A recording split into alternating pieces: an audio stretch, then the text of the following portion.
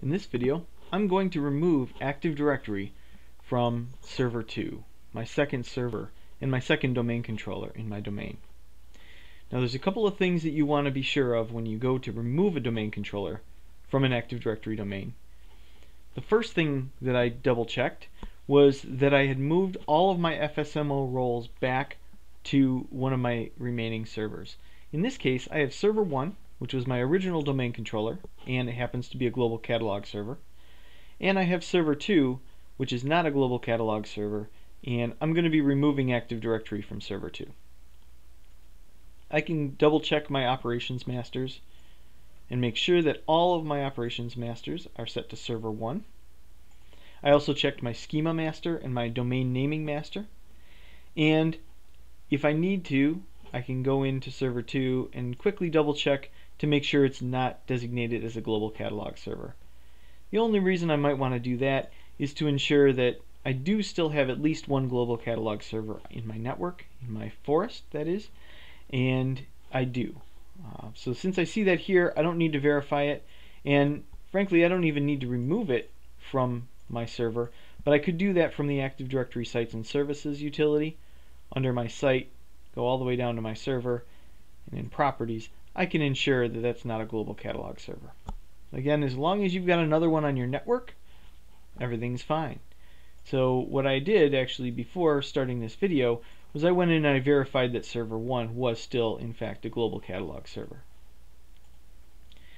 So in order to remove Active Directory, one thing that a lot of users might think they could do is simply delete this or move this out of the domain controller's OU, and that would be a horrible thing to do because that server is indeed still a domain controller.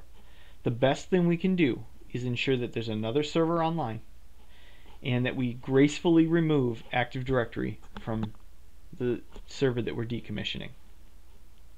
So I'm going to go into Manage, and I'm going to remove roles and features on server 2, which is where I'm removing Active Directory domain controller.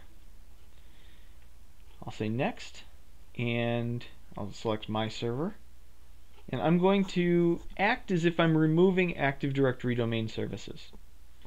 I'm given the option to remove the features as well. In this case, I'm actually not going to remove those features in case I ever want to go back in and manage Active Directory users and computers from this second server. So I'm going to leave that alone for my own purposes, but you could certainly remove those management tools if you would like.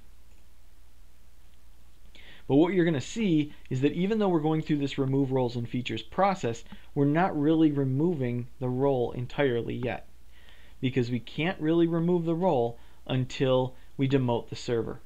So when we go through this validation results, we see the option to demote this domain controller, and that's really what I want to do. I'll click on that, and it's going to start the Active Directory Domain Services Configuration Wizard. Prior versions of Windows would use a program called DC-Promo, which would promote and demote servers, but in this case I'm going to use this method so I can find my way in there, because DC-Promo in its original state doesn't exist anymore. Now the credentials that I'm logged in as, the administrator for my test domain, are going to be sufficient for me to demote this domain controller.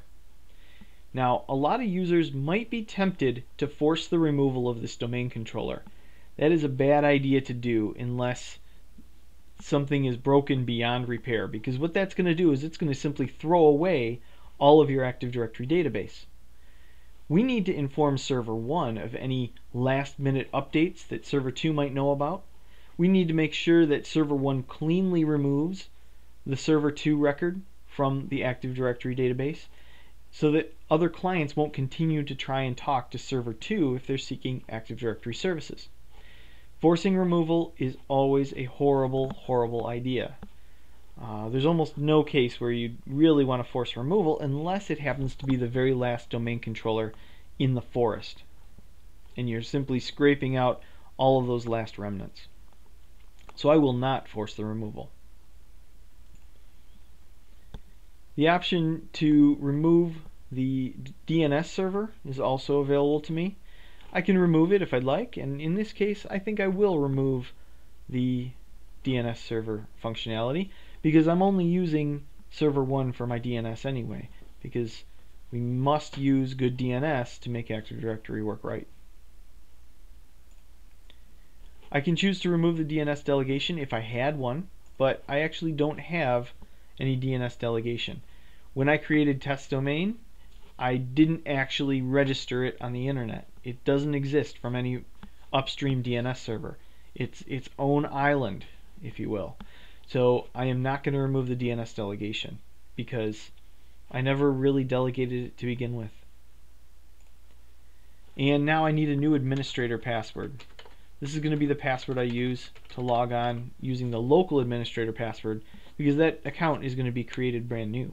Once I don't have Active Directory, I'm not going to be logging on strictly with Active Directory anymore. I could also log on using this local administrator account. A review of my selections are here, and I can also see the script that I could use in PowerShell if I chose to script this process. And I'll click demote. And when I do that, it's going to synchronize with server 1 and make sure that all of those last minute possible changes have been replicated off to another server, and make sure that other server knows that I am no longer going to be available as a domain controller. It pulls me out of DNS, it pulls me out of the Active Directory database, and it actually makes this machine an ordinary member server on the domain. So as you can see, it'll automatically reboot. It's going to sign me out and restart. And when that happens, we'll see on this other server, my actual domain controller, if I refresh this screen, server 1 is the only remaining domain controller, and server 2 is placed in the computers folder. Now, server 2 is just going to be an ordinary computer for me. I can use it for some other testing. It could be a file server still. It could still act as a server on my network, but it's not going to be responsible for domain controller stuff. Now I can log in again, and by default it's going to let me log on using the domain administrator account, and I can log on using that. I could also have chosen to log on as my local administrator account if I wanted to. And that's all there is to demoting a domain controller. As long as you move your FSMO roles, and as long as there's another global catalog on the network, and as long as you don't force that removal, everything should go pretty smoothly, and you shouldn't have any trouble.